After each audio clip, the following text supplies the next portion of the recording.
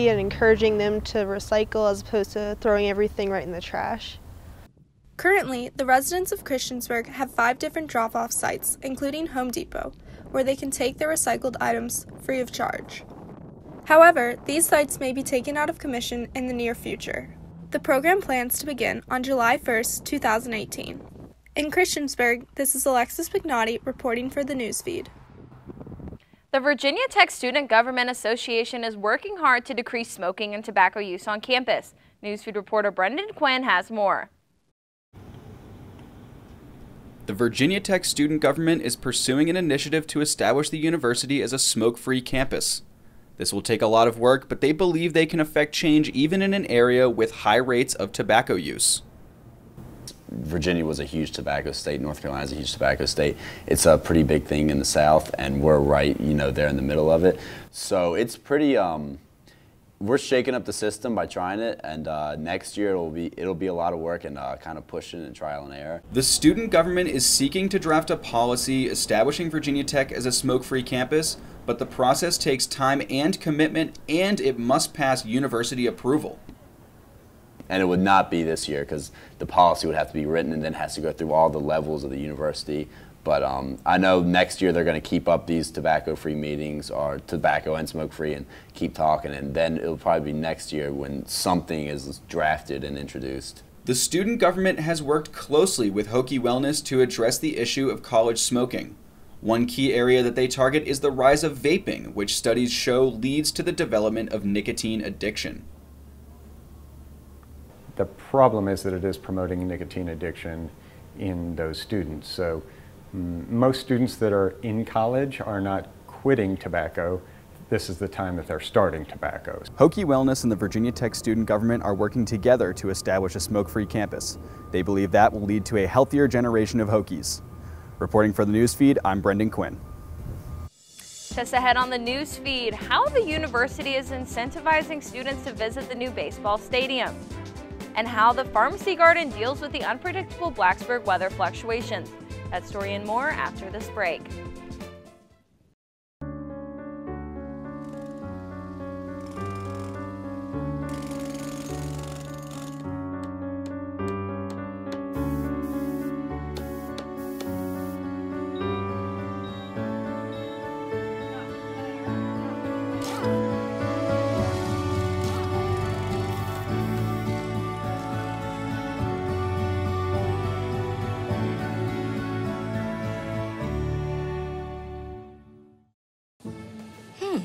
Maybe you can make retirement happen.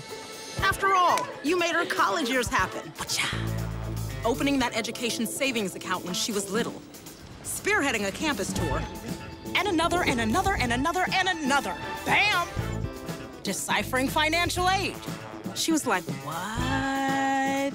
Well, now she's like, you aced planning for college. Now get the tips you need to get on track at aceyourretirement.org.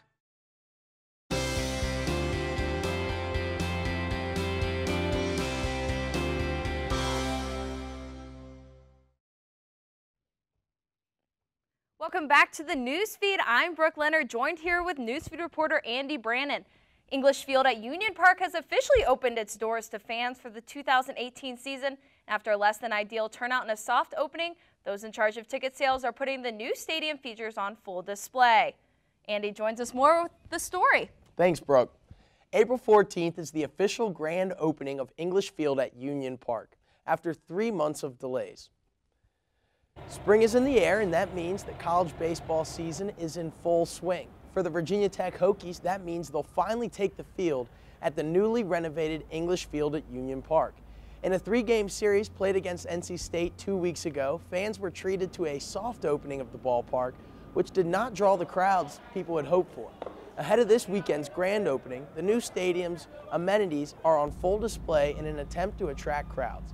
Senior student and fan Molly Zodikoff spoke about some of those amenities. Seats that are suite options, so for quite a little pricey amount you can sit up top, and there's a full bar and food options with indoor and outdoor seating. Doors open for the grand opening at 6 p.m. for an under-the-lights kind of night against Louisville. I'm Andy Brandon reporting for the Newsfeed. Back to you, Brooke. Sounds good. Thanks, Andy. To combat the lack of parking on campus, some students and faculty take the streets on 2 wheels for their commute to campus. The Alternative Transportation Hub is located at the bottom of the Perry Street Garage and offers a variety of tools and assistance for those who use and want to learn more about alternative means of transportation. For the upcoming year, new changes are expected for this center. Newsfeed reporter Caroline Fear has more. As more students commute to campus, less and less parking spaces become available, leading many to take to the streets by bus, bike, or walking. The Alternative Transportation Center at Virginia Tech is located on the first floor of the Perry Street parking garage.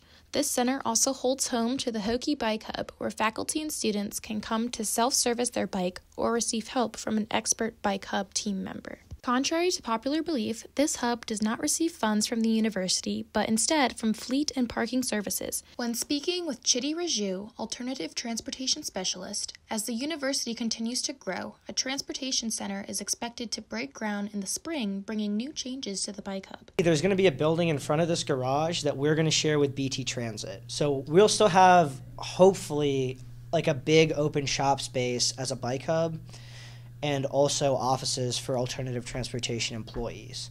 And then this parking lot over here is going to become a central bus hub.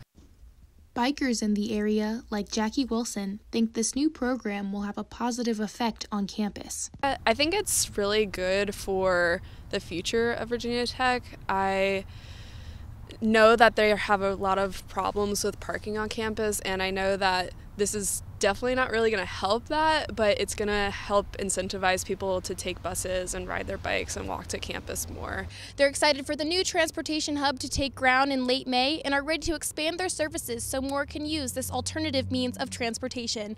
Reporting for the newsfeed, I'm Caroline Fear. Now back to you at the news desk. April showers brings May flowers is true for most parts of Virginia, but the New River Valley has had 2 snow showers in April alone, including below freezing temperatures for most of March. The mild weather has set back many gardeners and farmers, including the Pharmacy Garden, which depends on its produce growth. The Pharmacy Garden in Christiansburg, located at the Health and Human Services building, is one of many gardens in the New River Valley that is struggling with the inconsistent weather. The snow in the last 2 weeks has pushed back planting for the Pharmacy Garden, but Olivia Obertello says it could be worse. The Pharmacy Garden is free for people to come and volunteer at and take produce home, but for the farmers who are growing food to sell and that's how they make their living, it really affects, how much they can make. Most of the garden's plants are being started in a greenhouse or underneath netting in hopes that they will continue to stay alive until summer. With the cherry blossoms blooming, there is growth in sight, and the Pharmacy Garden will open in May and offers free produce to low-income families that come and help out. That will wrap up this edition of the Newsfeed. If you have a story idea for the Newsfeed, let us know. Send us an email at thenewsfeednrv@gmail.com.